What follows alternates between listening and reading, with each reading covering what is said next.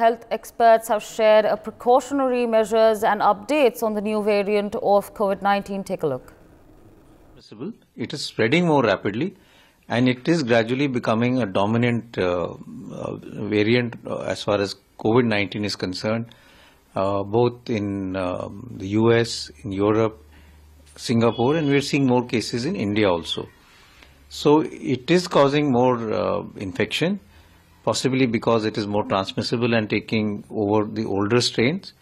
But the data also suggests that it is not causing more severe infection, it's not causing more hospitalization, and most of the symptoms are predominantly of the upper airways like fever, cough, cold, sore throat, running nose, and body aches. Within India, from November onwards, actually I think it is October last week and then till now in last 8 weeks, we have just seen about 22 cases. And there is no evidence that it is spreading very rapidly.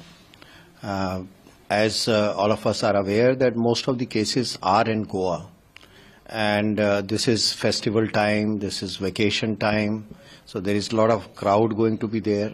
So, but overall we have not seen that it has, the number of JN1 associated COVID has increased exponentially in last 2-3 weeks. News running around the corner that many more cases of new variant of COVID-19, that is JN.1, are admitted in MGM Hospital, Warangal. So I want to clarify certain things because on 20th evening, one lady of 62 years old from Jaishankar Bhopalpalli district got admitted in MGM hospital. So in the history, she was getting treated from outside nursing home, and incidentally there is one private lab has given COVID-19 positive. So knowing that, we have isolated the patient, and that is the first suspect case came to the MGM hospital after a gap of past 6 to 9 months.